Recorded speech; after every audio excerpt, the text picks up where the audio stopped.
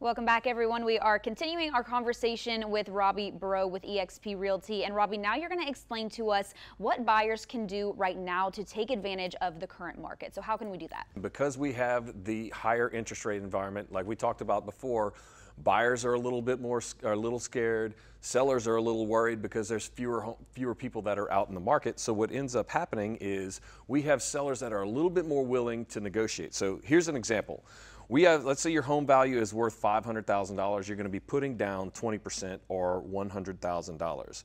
So right now the rates are about 1 point higher from what we're predicting them to be in the next 9 to 18 months. So with that rate increase, you're looking at roughly $257 a month on a 30-year fixed rate mortgage. If you multiply that times 12 months, that is $3,084. So right now the opportunity, because we've got the ability to be able to work in right now, Acadiana's numbers, list to sales price ratio, meaning if a house is listed at $500,000 compared to $500,000, the sales price will be about 2% less than what it has been in years past. That difference is $10,000.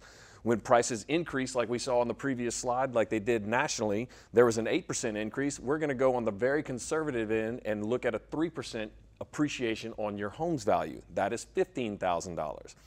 You take into account the higher rate for the higher mortgage payment plus the cost to refinance.